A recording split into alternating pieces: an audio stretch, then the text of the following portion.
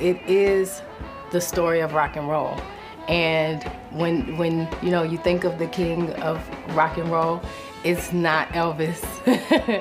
it's Muddy Waters, it's Lil Walter, and definitely the queen is Etta James.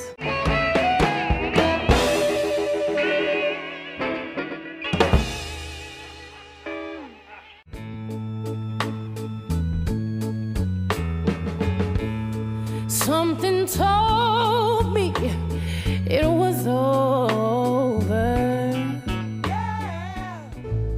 There was this wonderful moment at the end where the record label is kind of coming to an end, as it were, and my character's kind of moving on. And, you know, to have a beautiful woman sing so eloquently, it just really was fantastic.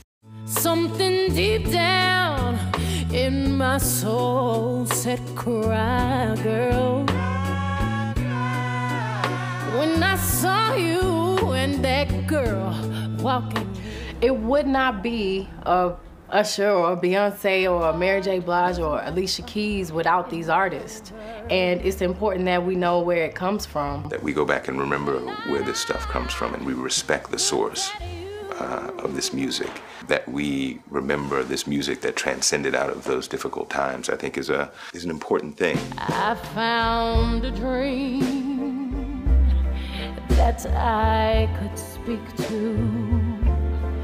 A dream that Besides the music, just the struggles that they all had are things that we can still identify with. And there's there's someone in this film that everyone connects to. It's dramatic and it's tragic, but it's also beautiful. I think the music is fantastic. There's a lot of really sad things that happen, in this film, but there's also so much triumph.